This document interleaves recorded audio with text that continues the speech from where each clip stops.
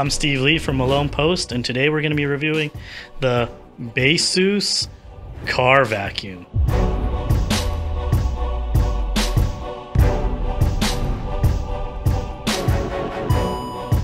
In the box you get the vacuum, just a nice sleek design, and then you get a couple accessories in the box. So you get a USB charging cable, which is USB-C, and then you get a nozzle to do a little bit tighter spaces if you need to vacuum. You also get a nice little microfiber bag to carry it in. This is what they call the blower attachment. So here you have a nice sleek design vacuum for your car. I think the design and style is really nice. You can put it like maybe in your cup holder if you really like to. Even in your glove box, it's really small. Or even maybe in like the side pocket of your car. To operate, it's fairly easy. You just pull off the lid and then you just press this slider and it turns on and it vacuums.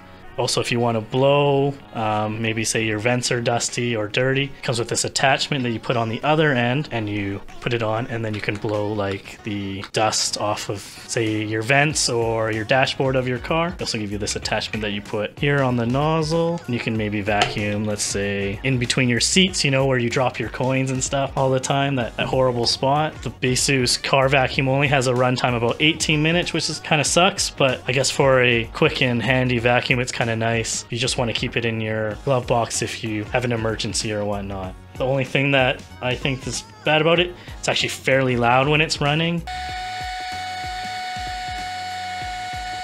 And also the container that you put that sucks the dirt is fairly small, so you can't suck up big messes with this vacuum.